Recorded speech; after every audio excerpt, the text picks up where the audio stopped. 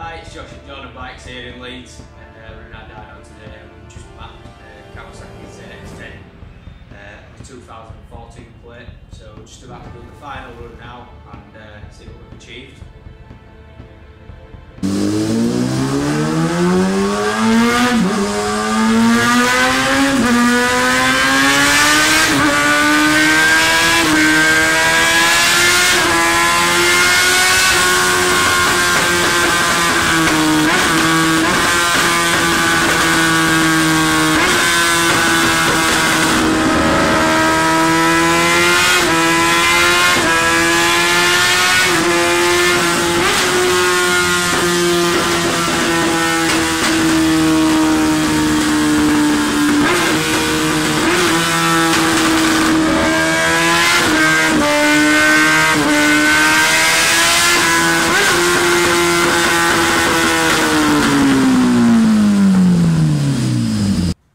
Right, so when this bike first came in, it had 180.5 horsepower and 77 foot-pound of torque.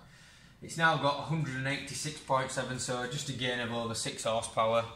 It's gained all the way through the rev range, and it should be a lot better for the customer. All we've done is a custom fuel and ignition map, a bit of mapping to his secondary throttle valve just to make that throttle a lot smoother.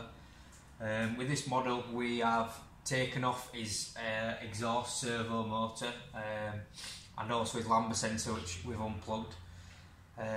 We have turned off his pair valve and blocked that off, just so it should be all round a lot better bike to ride. So if you want yours doing, please give us a call.